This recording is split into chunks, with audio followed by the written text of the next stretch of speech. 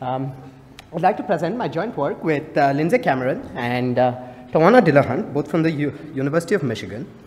I'd like to begin by stating our motivations and grounding our research. As many of you might be aware, ever since the economic downturn, Detroit City has been confronted with several challenges. This includes white flight, racially segregated neighborhoods, high unemployment rates, and poverty. This has subsequently resulted in a collapse of the city's transportation infrastructure. Detroit City has reduced or eliminated much of its bus services, and a large percentage of the city's population don't have access to cars.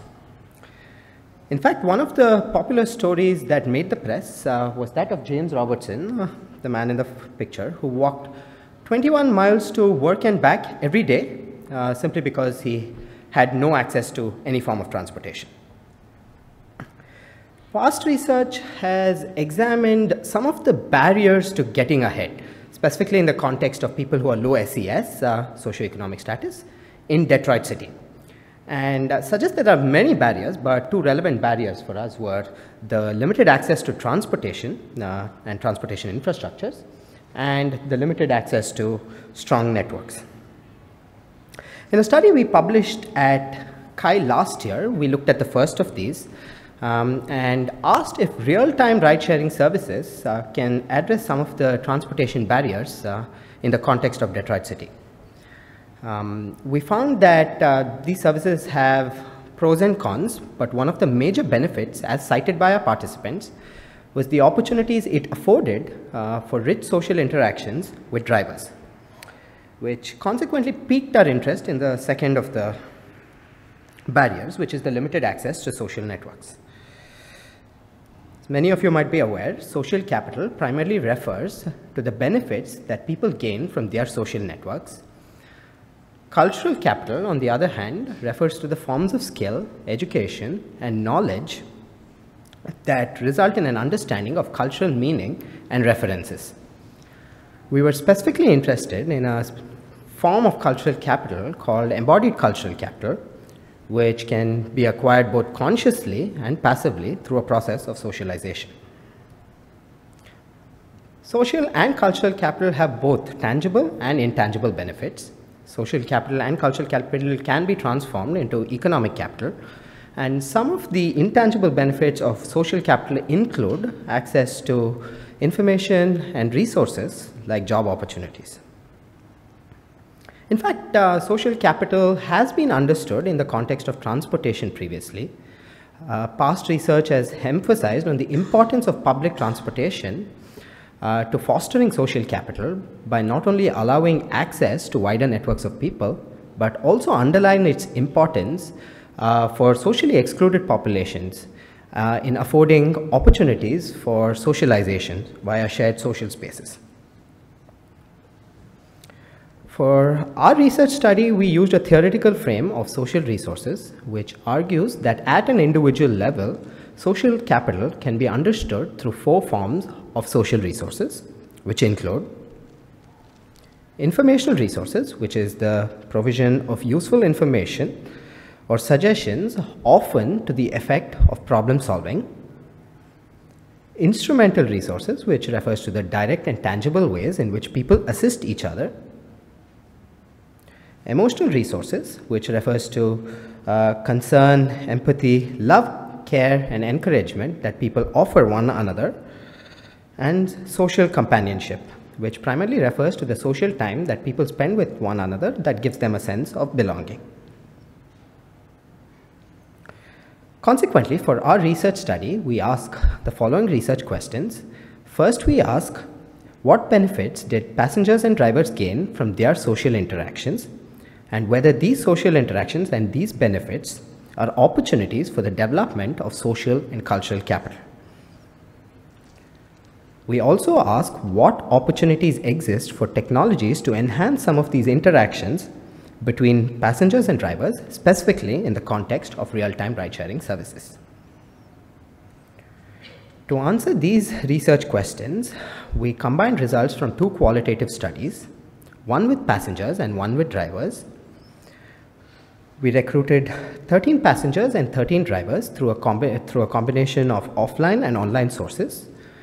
Passengers were between the ages of 20 and 52, while drivers were between the ages of 21 and 59. A majority of the passengers were unemployed, and 8 of the 13 drivers worked full-time. A large percentage of both passengers and drivers were African American. We conducted semi-structured interviews with both passengers and drivers, which lasted between 45 and 80 minutes. And in addition, with the passengers, we conducted a diary study. Specifically, passengers were given a $75 Uber credit, during which time they were asked to maintain a journal or a diary where they jotted down any interactions they had with their drivers.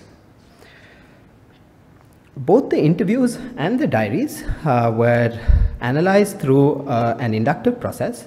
We developed provisional codes for the 4 forms of social resources and any references to cultural capital.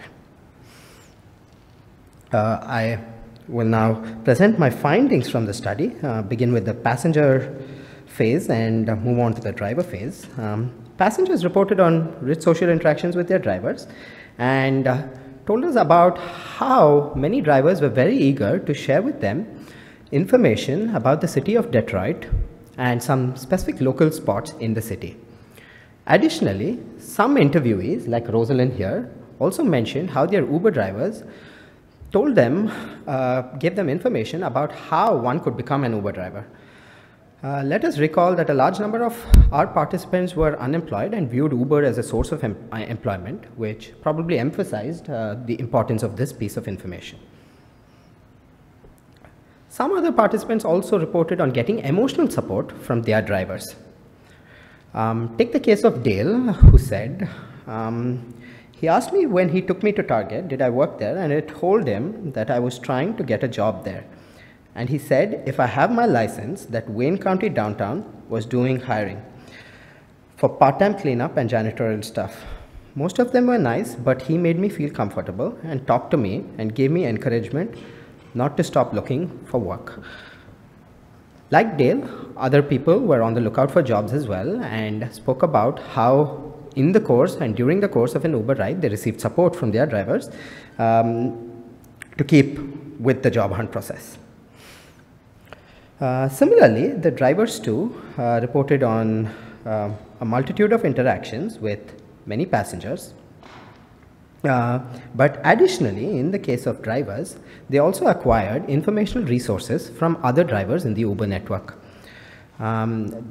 The kinds of information that were going around primarily via social networks included that about search pricing locations, areas prone to ticketing, and Uber rules and regulations. Yeah. Drivers also provided direct tangible assistance to passengers and vice versa. Some drivers printed out business cards which they handed out to passengers during the course of an Uber ride. This primarily allowed passengers to call drivers up outside the Uber network and tip them for their service, a feature that wasn't available through the Uber application at the time of our research project. Some of these drivers also developed friendships with some of their passengers, which extended to well beyond the Uber ride. Take the case of Marlon here, who met an energy consultant on one of his rides and kept meeting him outside to get advice about job hunting and such. As he says, this particular gentleman became a life coach of some sort. Subsequently, we ask, based on our findings, what opportunities exist for technologies to leverage some of these interactions, some of our findings, and enhance some of these interactions between drivers and passengers, specifically in the context of real-time ride-sharing services. First, we find that many of the interactions between passengers and drivers centered around location, and consequently, we ask whether systems like GPS can leverage location to provide location-based inferences. Specifically, we recommend that these systems nudge drivers to providing informational resources and instrumental help when necessary. For instance, drivers who are picking passengers up from a grocery store could be nudged to provide assistance with packages or groceries, which many of our passengers really appreciated.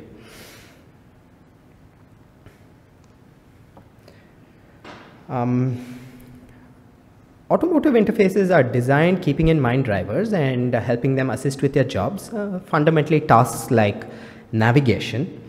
But we find that drivers sought other pieces of information to help with their jobs. They often interacted with other drivers to find out information about surge pricing locations, about areas prone to ticketing, etc.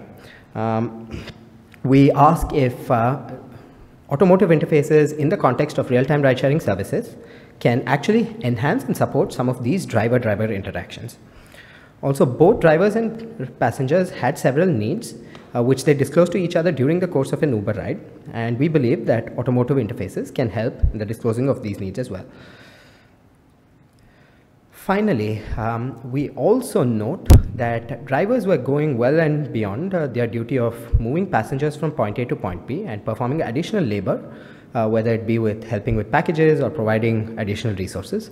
We ask if some of this additional labor can actually be incentivized.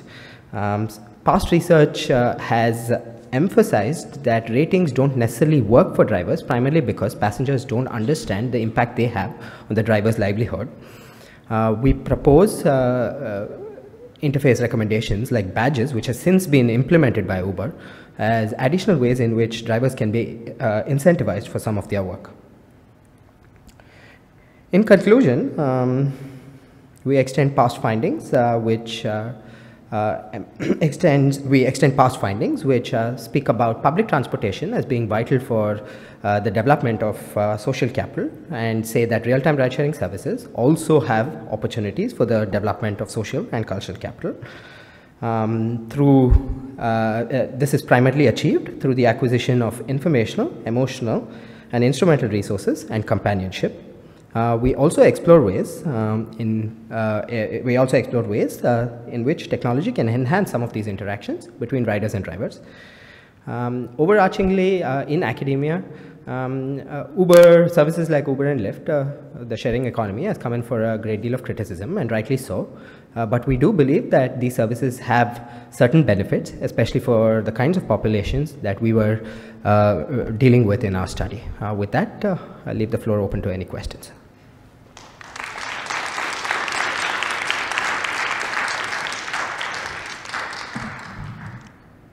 We have time for several.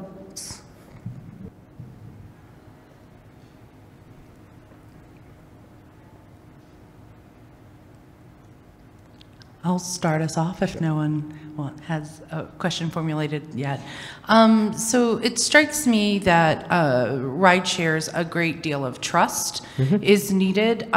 Did your participants talk at all about the trust in the kind of resources that were being shared, or you mentioned that several had formed these kind of lasting relationships beyond just this initial kind of exchange?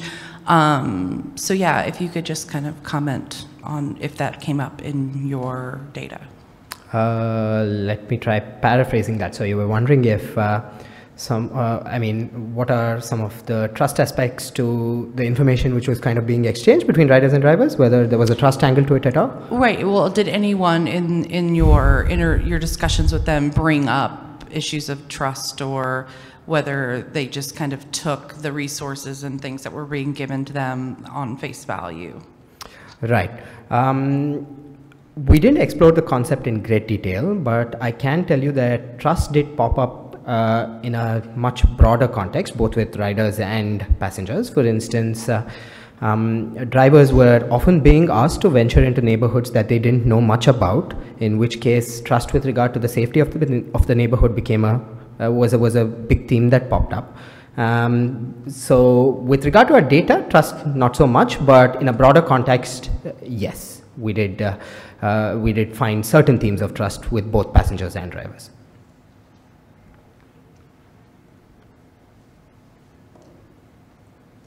Any other questions? All right. Thank you. Speaker.